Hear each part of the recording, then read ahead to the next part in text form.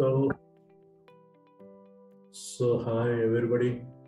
My name is Tirumala Prasad. I am a double postgraduate and I have been in the field of education for the past 32 years.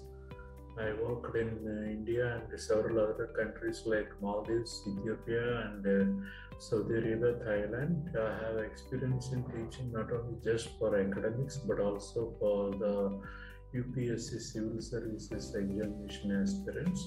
I can teach several subjects like English, economics, geology, geophysics, physics, and for civil services, most of the general studies subjects. My teaching style is variable depending upon the type of the students. For example, in Ethiopian universities, mostly I was using seminar method and then lecture methods.